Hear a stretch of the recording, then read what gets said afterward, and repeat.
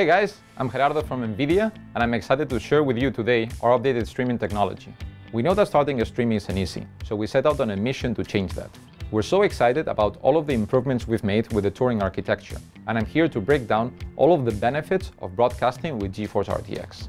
You can't talk about streaming without first tackling encoding.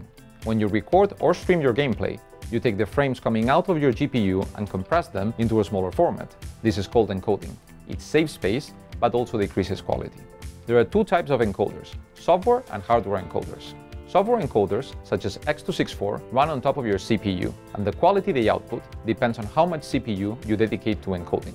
This means that your game and stream have to share the CPU, so you lose FPS in-game and have to limit the quality you output.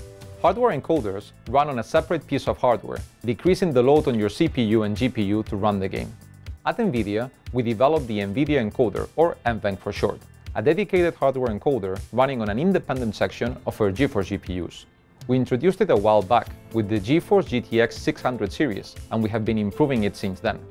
NVENC takes the load off your CPU, lifting a massive strain from your system.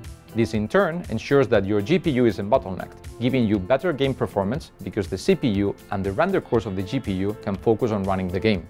In the latest generation of GPUs, we included the Turing NVENC in the RTX 20 series, the GTX 1660 Ti, and the GTX 1660, which packs a major upgrade to boost your image quality.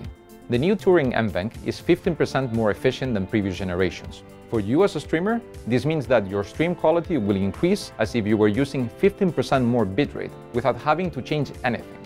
We also included advanced encoding features, such as multi-frame reference and rate distortion optimization, that optimize the use of bitrate to reduce encoding errors, so your image will look cleaner and sharper.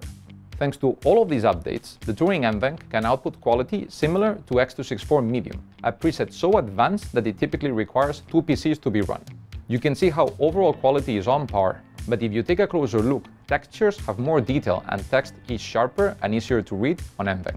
And for those of you interested in content creation, NVENC is capable of streaming and recording at 4K, something that even dual PCs struggle with. We've also been working with the most popular streaming apps, such as OBS and XSplit, to help optimize their software for GeForce GPUs. The new updates bring a lot of performance improvements that reduce the FPS impact up to 66% and offer exclusive new quality settings to push the quality of your stream even further. Discord, the most popular chat and voice app amongst gamers, is now also optimized for NVENC, so you can share your screen in your channels and with your friends at the best quality. You can start using NVENC in your favorite streaming apps by going to Settings and selecting NVENC as your default encoder. Be sure to also check out our Turing-based laptops so you can stream on the go. We hope you enjoyed this quick overview. Thank you for watching and see you on stream.